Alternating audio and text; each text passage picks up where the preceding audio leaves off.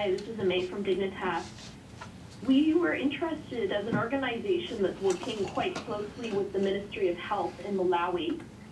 We were interested to hear from Dr. Dybul how the 2014 to 16 strategy and the new funding model take into account the potential operational and resource implications of the anticipated WHO ART guideline revisions.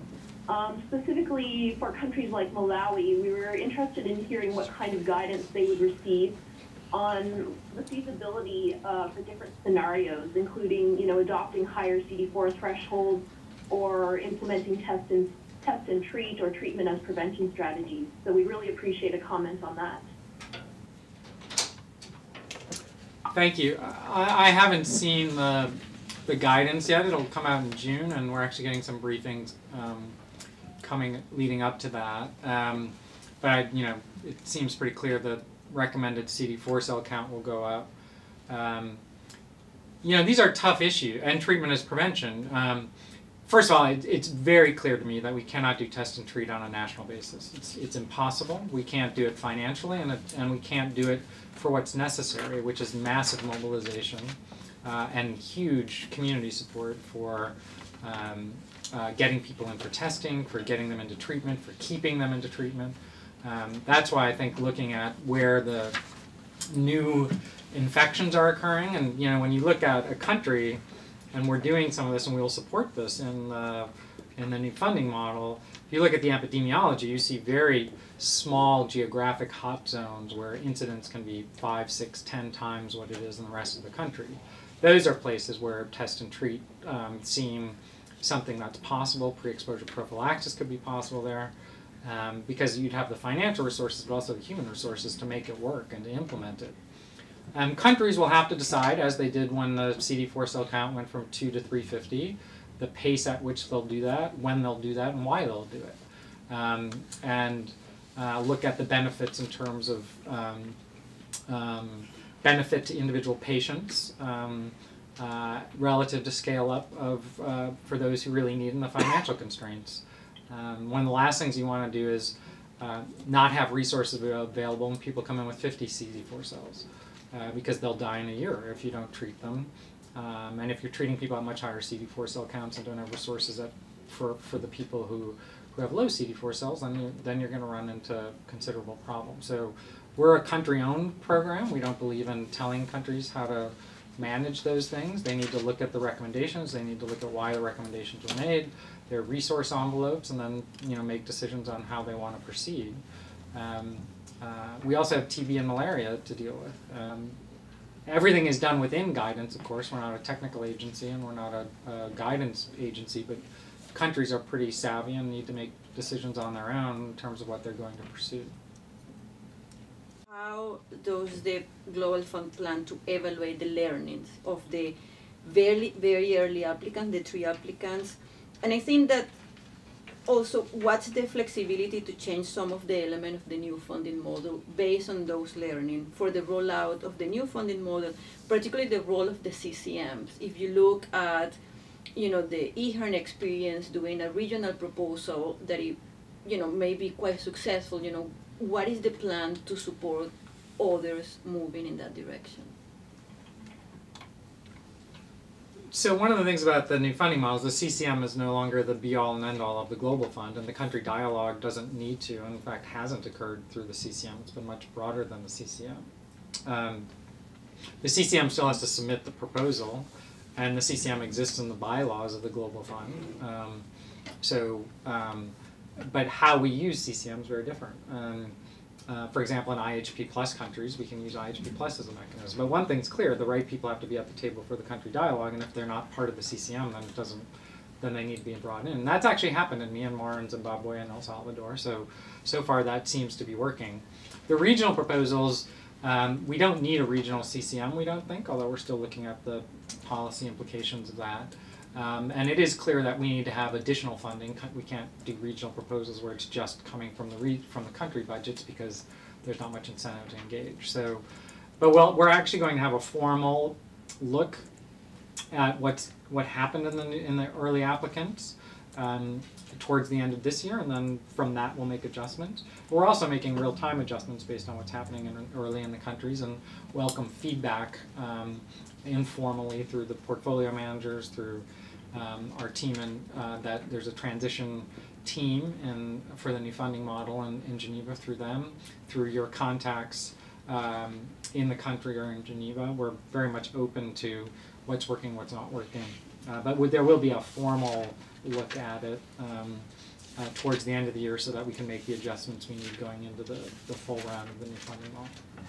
What is the Global Fund's plan, I think the Secretariat's plan in terms of advocating with the board of allocating funding for community system strengthening down the road in the full rollout of the new funding model? Because at the moment we know that there is no allocative formula for the community system strengthening, whereas health system strengthening has one. And I'm really interested in your view on that, whether or not that something is a possibility. And I know that the community system strengthening is allowed to roll into the disease proposals, but I'm also talking about cost-cutting community system strengthening proposals for which there is no allocated funding, as far as I know. Thank you. Well, there really isn't an allocated amount for health system strengthening either. In the new funding model, each country gets one allocation across the 3 diseases, including health system strengthening and anything else that needs to be done to achieve the objective. So it's a little bit like the test and treat in 500 question. I mean, countries need to look at how they're going to get to controlling their epidemics, providing a basal level of care and treatment for the 3 diseases, and how they want to allocate their amount. We don't set that from Geneva. The only thing where there'll be a set allocation, possibly, and the board has not decided this, is if there'll be a disease allocation by disease, and whether or not they'll be global or how it will be done is still a very open question with the board. But there isn't a set aside for health system strengthening. That's up to the countries, and it'd be the same for community. It's basically how do you get to the goal, and what's the role of the global fund to get to that goal? What are others funding?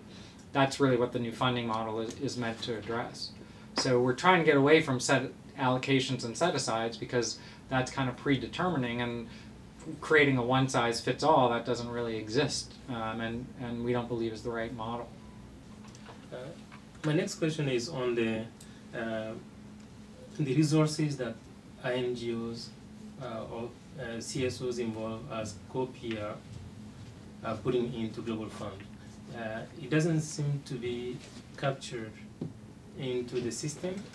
So, for example, if I take a country like Liberia, a few months ago we saw communication around filling out a form that indicates how much contribution into Global Fund grants came from other organizations.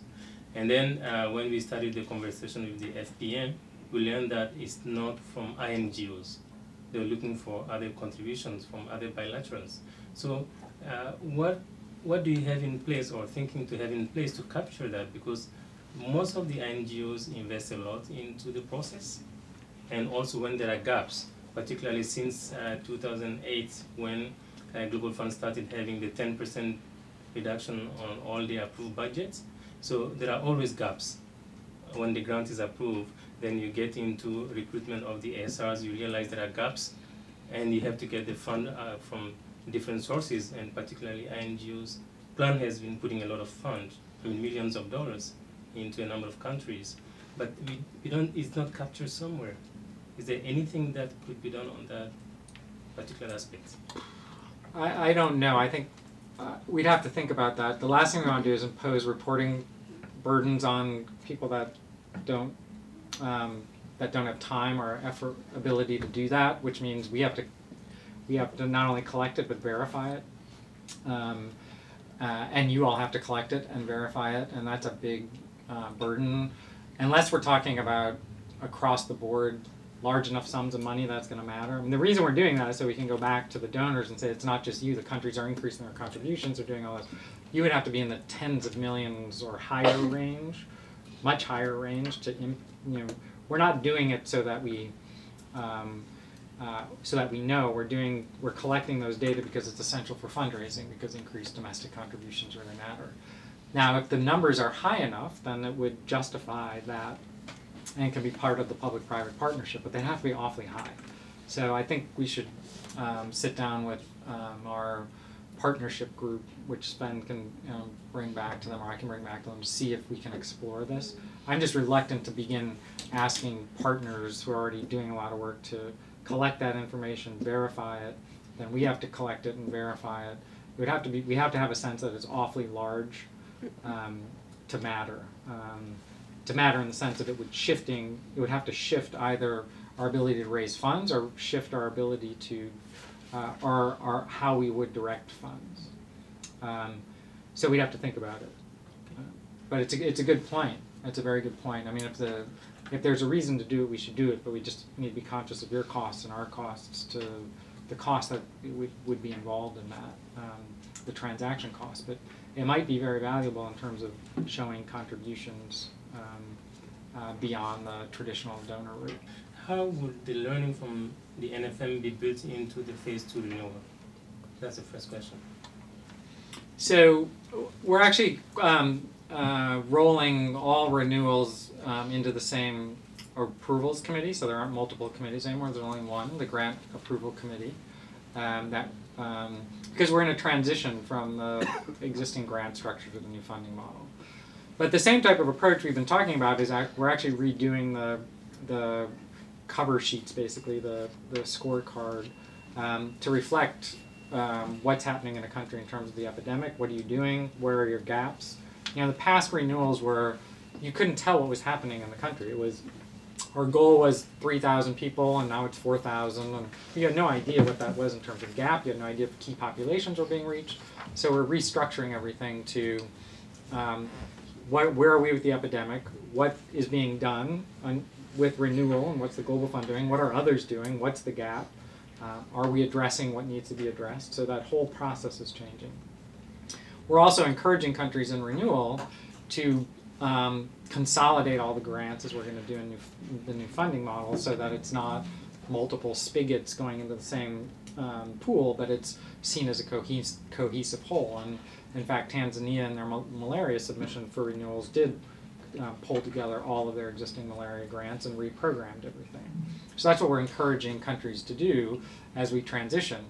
The reality is, by the end of next year, it's going to be irrelevant because everything's going to move through the new funding model. But for now, we're trying to encourage a shift in this transition to the new funding model. The same thing's true of the interim countries, where we're basically doing top-ups to countries that weren't going through the full new funding model.